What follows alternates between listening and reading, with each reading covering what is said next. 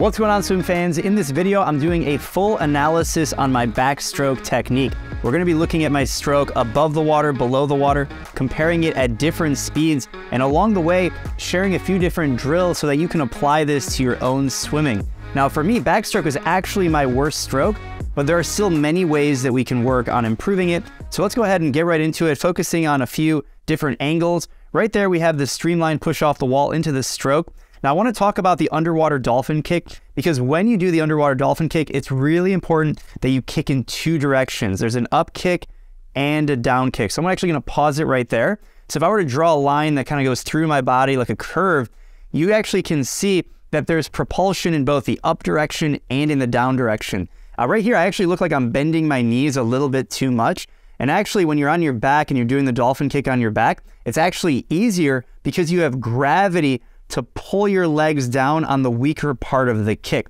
So when you think about like kicking a soccer ball or a football, you actually have a lot more strength when you're kicking in that direction. But when it comes to kicking the other way, when you use your hamstrings, your glutes, and your lower back, you're actually a lot weaker. So it's really important, and I'm going to talk about this again later on in the video when we look at the stroke. So there's the underwater dolphin kick. There's the initial stroke. It's actually going to be a lot easier to look at the stroke from this angle here. This is our slowest speed. This is about a 130 pace per 100. And then we're going to put it in super slow motion. And we're going to look at it in all the different speeds and start to break it down. So there's the streamline, there's the dolphin kick. We're actually going to pause it again. So if we can imagine that curve running through our body, we want to be like a dolphin, literally. So fun fact, the black marlin can go over 100 kilometers an hour underneath the water. And the way that a marlin or a sailfish can go that fast, because literally from end to end, they're using that surface area to propel them through the water. And that's why the dolphin kick is so important. It's like the fifth stroke, and in backstroke, it's extremely important.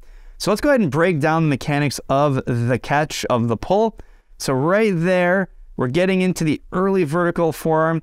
So you can sort of see like where my elbow is. It's almost like a freestyle stroke, but you're on your side. So you have your hand in freestyle at least, and you initiate that high elbow. It's that early vertical forearm. Now for me, I mentioned backstroke's my worst stroke, and for an experienced coach with a trained eye and they look at my stroke, they can see, yeah, this guy's not a backstroker, because it takes me a long time to actually get into my early vertical forearm. So we're gonna go ahead and play that, and you'll see what I mean on the next stroke cycle. So keep an eye on the hand that's about to enter the water. So I enter the water with my pinky first. That's how you enter in backstroke. And then right there is when I actually initiate that catch.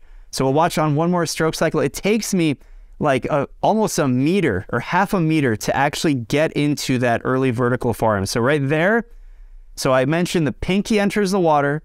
This is pretty good. I could get a little bit more hip rotation to get the body rotated onto the side. And my favorite drill to do that is single arm backstroke. So that's where you literally just take strokes in this position that I'm in right now. So your arm is down and you're only taking strokes with your opposite arm. And then right here, it takes me until about right here to actually get into that early vertical forearm.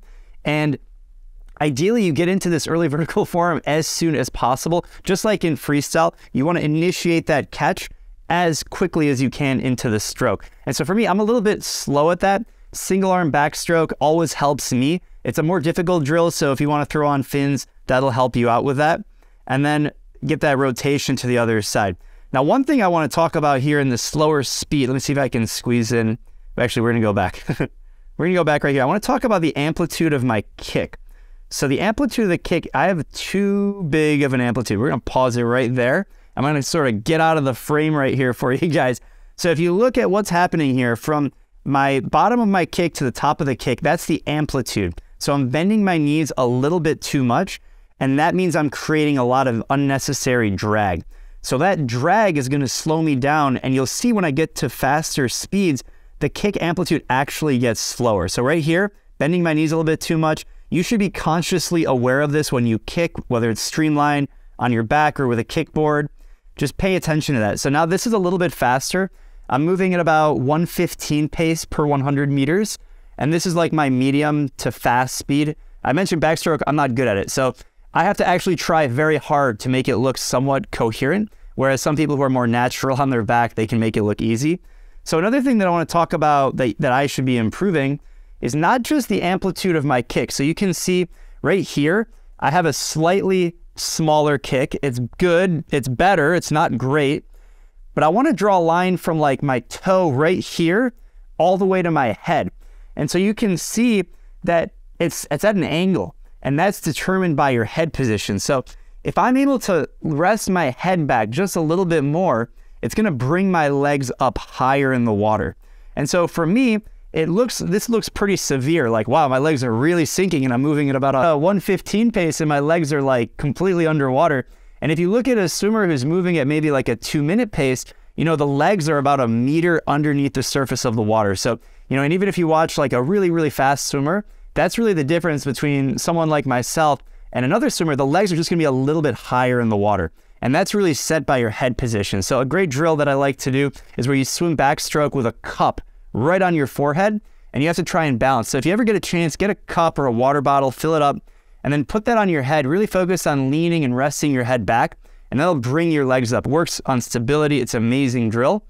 I have decent rotation. I mentioned single arm backstroke drill. That's a good one for rotation. And you notice I'm starting to get a little bit faster, and I'm creating more bubbles with my hand entry. So I'm entering the water with my pinky. I'm exiting with my thumb. That's, you know, when you're learning backstroke, that's important. You exit with your thumb, enter with your pinky. And now let's get into the full speed, where I think I'm going about a minute pace per 100 meters, which is pretty much the fastest I can go. I can't really go any faster than that. So here's full speed backstroke. Here we go. Oh, I can't look. There it is. So it looks a little bit better actually, because the amplitude of the kick is a little bit smaller, because it has to be, because the tempo is faster. So when you look at this right here, it's like, okay, this isn't terrible, right? A little bit too much of a knee bend. We want the head is fine, but the legs are a little bit low. If you think about this, like this bottom foot right here, this bottom foot is too deep for sprint backstroke. Like, you know, this is like lazy backstroke, but for me, this is sprint. The amplitude should be a little bit smaller. The legs should be a little bit straighter. It's good that I'm pointing my toes. I don't have great foot flexibility. That's an area I can definitely improve. And then if we look at my hand entry, see all those bubbles? Those bubbles are slowing me down. So that's not good. I don't want to have bubbles. When you're going fast, you're going to have bubbles, you know, splash and dash, 50 freestyle. But the more you can minimize that and have a cleaner stroke, the better it's going to be. Ideally, I have a little bit more hip rotation. I want to get into that early vertical forearm as soon as possible. I'm a little late. So you can see right here, I have a clear hold on the water, but there's a lot of bubbles in the way. You can barely see it. And that can be cleaned up significantly. But, you know, when you're going fast, there's going to be some chaos. And if you can organize that chaos, it's going to be a lot faster. If you want to swim faster in backstroke, you have to train faster. And that's really one of the biggest mistakes that swimmers make in backstroke, is just not going fast enough. Because you're on your back, you feel like you can be lazy and just kind of float around. No, that's not good. That's actually one of the reasons I think my backstroke has always been pretty bad. Not only have I always been uncomfortable on my back, but when I swim backstroke, I normally do it slow. I'm barely ever training it with any kind of intensity. It's normally recovery, and you can't do that. You have to train it. So here it is at 3 different speeds. The middle is 130 pace.